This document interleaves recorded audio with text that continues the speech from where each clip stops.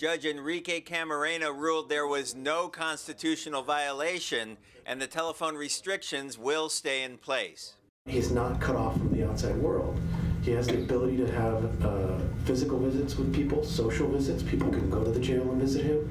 This week marks 3 years since Maya Millete went missing from her home in Chula Vista. Her body has not been found.